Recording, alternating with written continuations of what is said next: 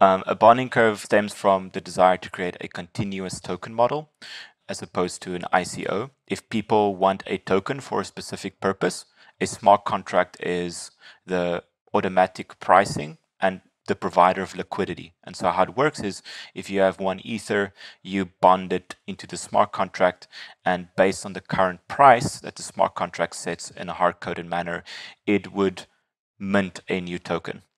And this, which is why it's called the bonding curve, because it would generally change based on the supply of the tokens in circulation. That's why it looks like a curve. It could either be linear, exponential, or logarithmic.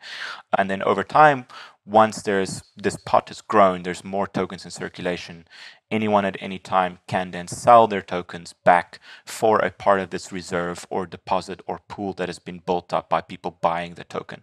So it's this mental model of a ecosystem growing and shrinking based on demand for the specific token, and the price of the token will differ based on if there's demand for the token. If a lot of people want it, the price will be higher. If fewer people want it, the price will be lower. And you can buy and sell at any point along this curve.